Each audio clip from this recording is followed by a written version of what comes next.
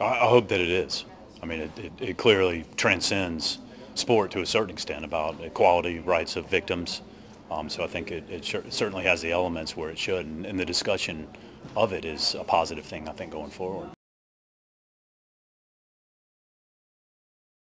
We're just moving forward. I mean, we'd love for him to come in and be completely and totally truthful and full in his information, but we're moving forward, and we've made that decision. So our investigation continues at this point. Well, he decided not to come in by the date we had provided to him to come in and be part of the solution to go forward.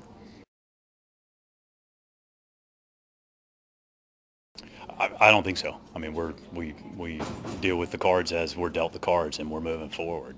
So I expect our investigation to continue, and hopefully we can move the sport in a direction that's good for all future generations of athletes.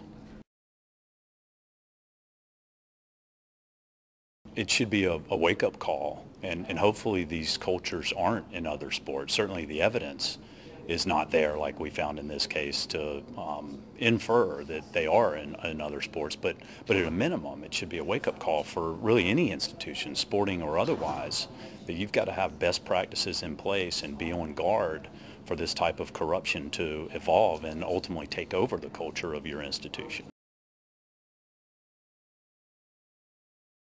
The reasoned decision, talks about the involvement of those around Armstrong in a level of detail. I think, again, it should be a wake-up call for anybody that cares about sport and what is valuable about sport. And it's not just entertainment. It's not just about the money that goes into it. It's about something bigger than that that allows kids to dream and ultimately achieve those dreams, playing by the rules that the very sport is bound by.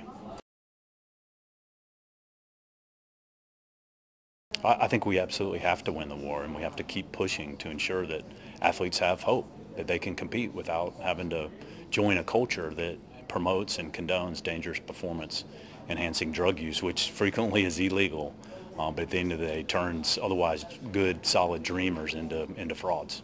And that's not a culture that we can tolerate in sport.